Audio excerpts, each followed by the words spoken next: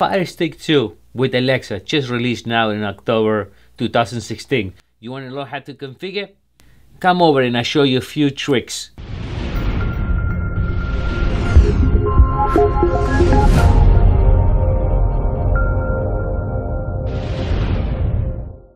How we doing, everyone? This is Dario from MediaBox, and today, yes, we're gonna configure this little device for $40, the Fire Stick 2. We call it 2 because it just got released in October 2016, and this one comes with the remote control with the Alexa for about $39.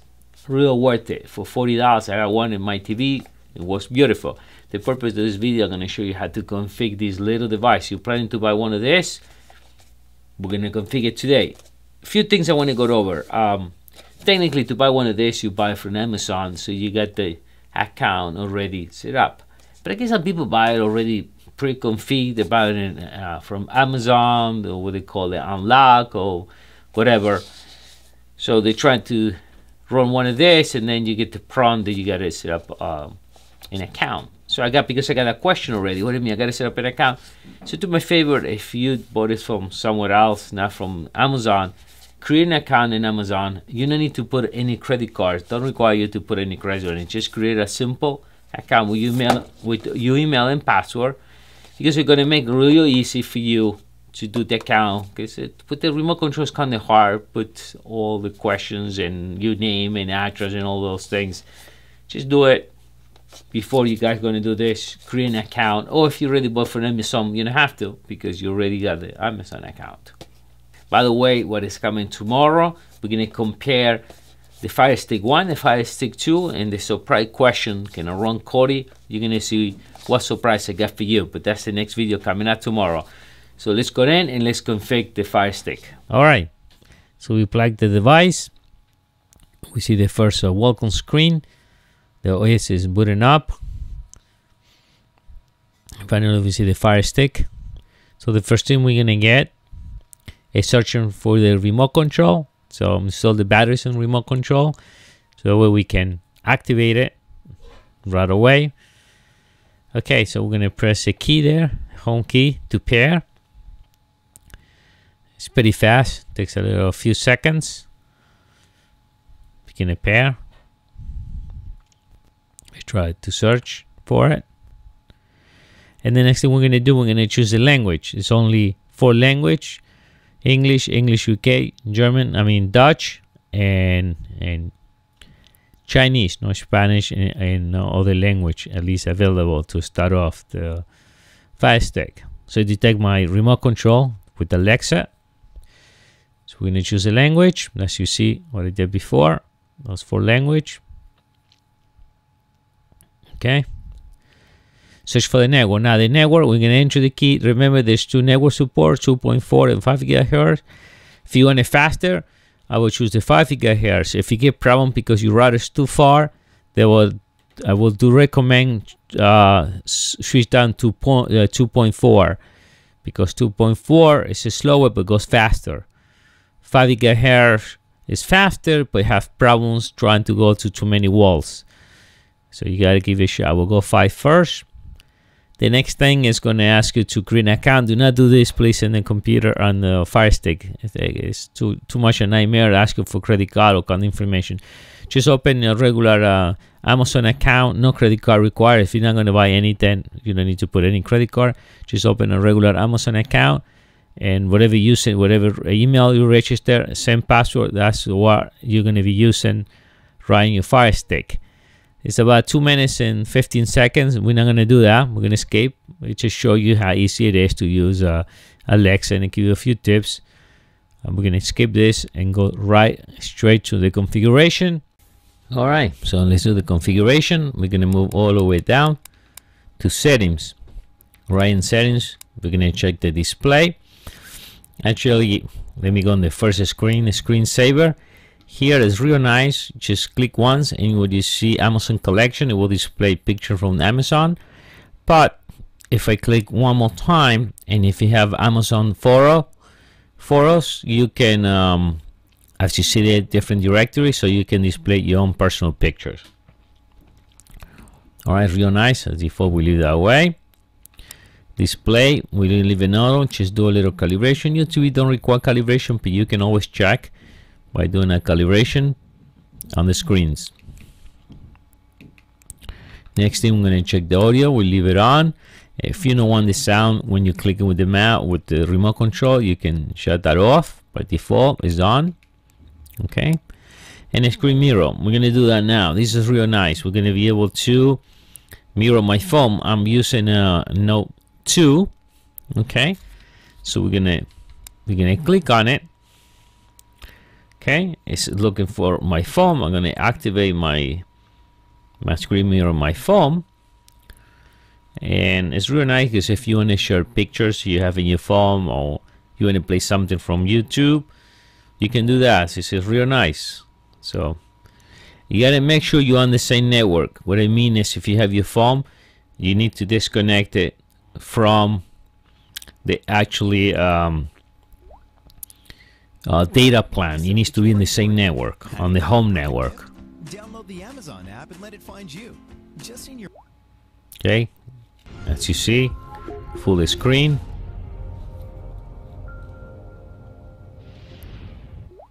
Full pause.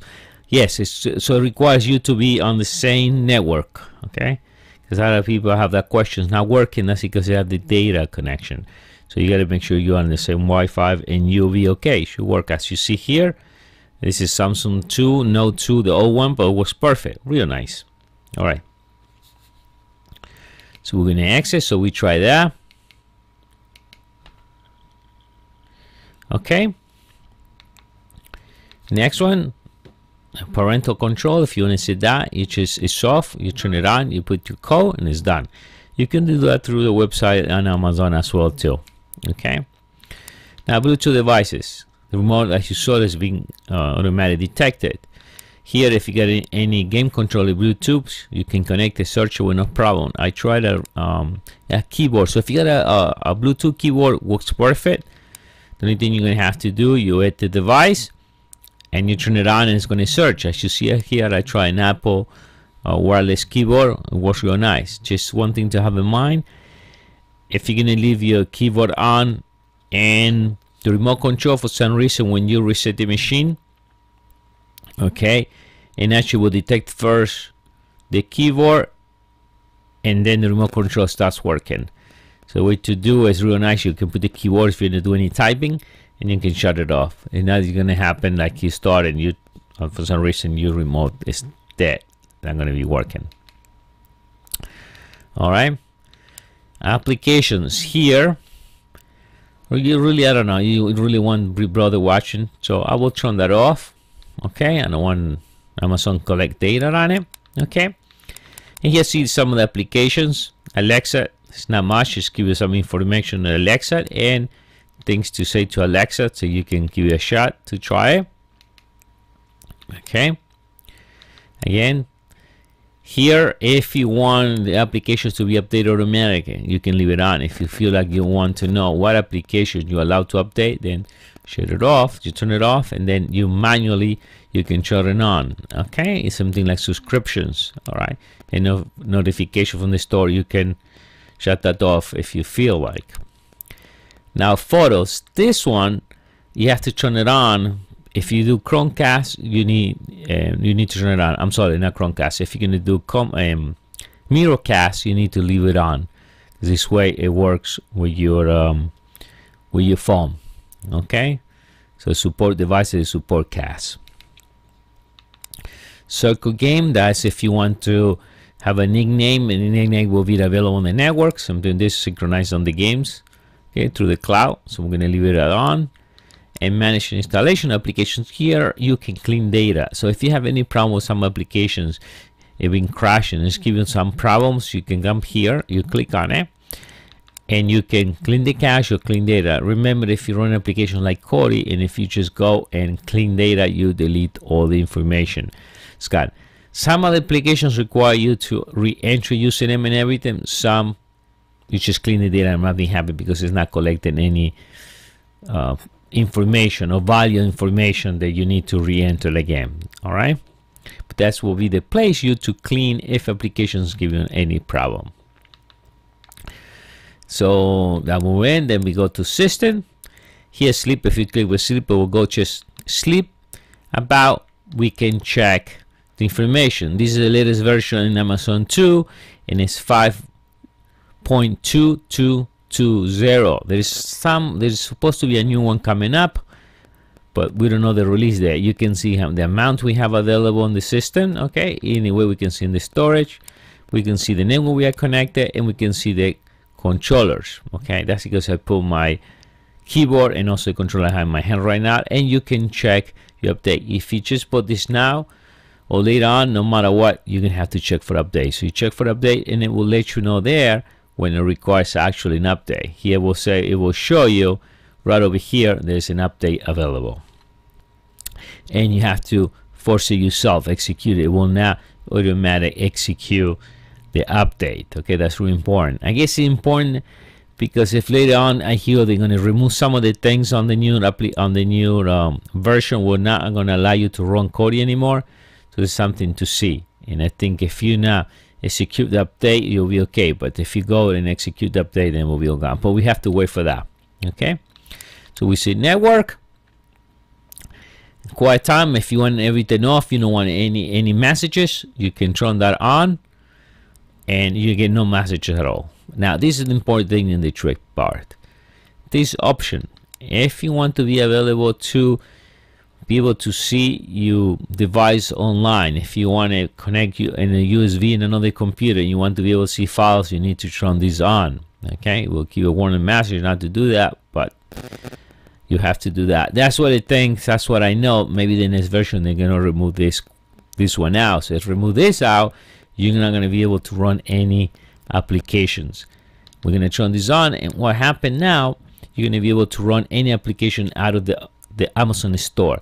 What that means is you can download any software from anywhere and install it yourself, such as Kodi and such as some other application, Twin Viewer. If you guys want to see how that works, I'm gonna give you a link right now and I'll show you how that all works together. Okay, but that's really important. What I know, the next version they're gonna remove these two versions now. If they do that, you're gonna only be available to run applications they allow you to run from the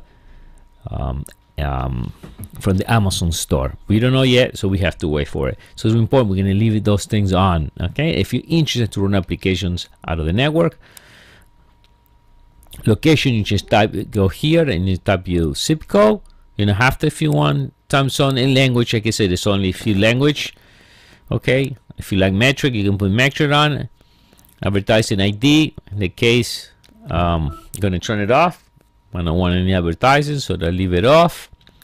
And not much here. Here you reset the machine. You can reset it right now. There's anything on ROM. Easy way to reset it. Just take the unplug. But I guess it can maybe be on the back of the TV, so it's hard to reset the machine. And here, if you feel this giving you any problem, you want to restart the machine, you're going to click reset to factory defaults. Remember that all information will be deleted. See, remove all personal data, send download anything you've been doing for whatever time will be all gone. Okay, now one thing I didn't talk about in the beginning, it comes with the power supply. If you want to, a lot of the new TV now has a USB port as well, so you can connect this straight to the TV and the USB port, and you don't have to use your power supply that comes with the unit. But the problem is not the problem. The only thing, when you turn your TV on and you want to go right away into the Fire Stick, you're gonna have to wait until the Fire Stick reboots, because only gets power from the USB when you turn the TV on. But if you want the Fire Stick to be instant, always on, you're gonna have to put the power on and leave with the power supply. So when you turn the TV on and you put HDMI port 1, it's an instant. But if you don't want to use a power supply and you want this device to be off when the TV is off, then I recommend you to use the USB port. If it's available on the TV, you can use a USB port. It's 5 volts, it's universal voltage anywhere for all these devices, and you can just plug USB cable right in the TV, turn the TV on, this device comes on, and that's it. So if you want to save a plug, it's one way to do it. All right, and then we get the help here and the accounts. Hi Alexa. Hello. What's up? Hello, it's 6 p.m. Here's the latest. It's 11 and rainy. Tonight calls for cloudy weather with a low of 3. Did you hear the news?